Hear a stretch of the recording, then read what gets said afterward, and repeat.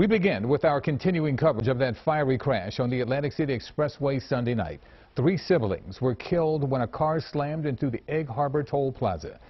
Today, Eyewitness News reporter Matt Petrillo spoke to the only survivor of that accident, and he has her story. Matt?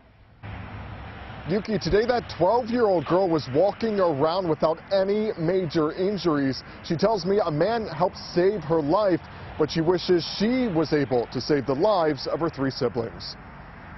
I was just scared for everyone in the car. With just a small scratch by her left eye and some bruises on her head, 12-year-old Michelle Keeve remembers the heart-pounding moments she narrowly escaped this car that crashed into a toll booth and caught fire along the Atlantic City Expressway Sunday night. It was on fire, and I just opened the door and got out. I was just worried for my other sister because I looked to my left where my sister was sitting, and the fire was blocking it.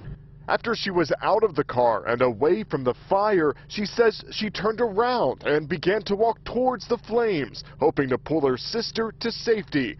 But she says Will Del Val, a pastor who was driving towards the toll booth at the time, got out of his car, saw her, and yelled for her to get away from the burning vehicle. She listened and ran towards him before the car eventually exploded. I just really like to thank you for helping me that one day, because I really was so close to just going back in to see my sister. Her father, Socket Keeve, calls his daughter's survival a miracle. She is so lucky.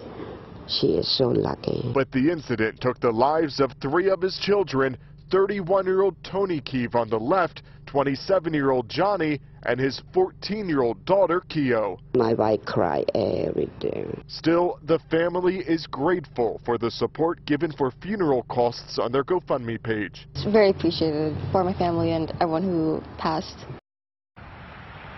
And the toll booth where that crash happened remained closed today for repairs. State police are still investigating the cause of that crash.